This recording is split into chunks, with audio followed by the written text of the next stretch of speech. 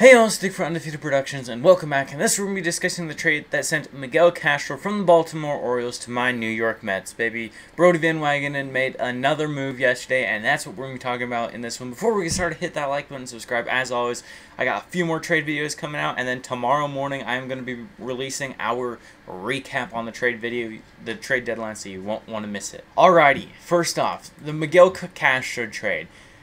Baltimore had this relief pitcher, Miguel Castro, and he got traded over to the New York Mets yesterday. Castro in 2020 is pitching to a 4.02 ERA in 15 2/3 innings pitched. He's struck out 24 and has a 1.404 WHIP.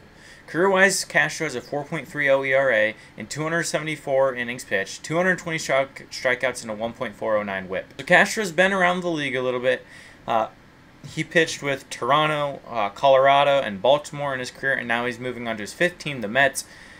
Last year in 2019, he pitched a 4.66 ERA in 73 1/3 innings pitched. He struck out 71 and walked 41. So again, Miguel Castro is a hard-throwing right-hand pitcher with walk issues in the past. If Castro can limit the walks, I think he'll be a dominant pitcher, as he does have a super high K per nine.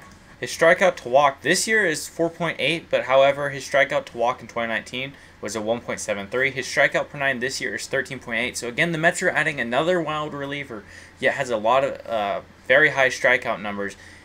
To me, I see Castro as, a mix of Edwin Diaz, hard-throwing right-handed pitcher with some control issues, and has a high strikeout per nine. The Mets gave up a little bit much, in my opinion.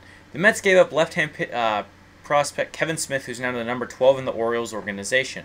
Smith is 23 years of age. He's estimated to come up in 2020. He has a 50 fastball, 55 slider, 50 changeup, 55 control, and overall 50. He's pitched 140 innings, 2.75 ERA, struck out 158, and has walked 45. So overall, Kevin Smith, very solid pitcher that the Orioles are getting. The Mets, of course, Brody Van Wagenen made out comments to see Kevin Smith as a fifth starter. But again, do I like this trade as a Mets fan? Not really. I mean, yes, we need bullpen help, but for a top prospect like Kevin Smith, I much rather would want to see him. But again, if Castro turns out amazing and Kevin Smith doesn't turn out good, I think this is an amazing trade for the Mets. Overall, let me know what y'all think. Comment section below. Hit that like button, subscribe. As always, a couple more trade videos coming y'all's way, and I'll see you on the next one. Thanks for watching.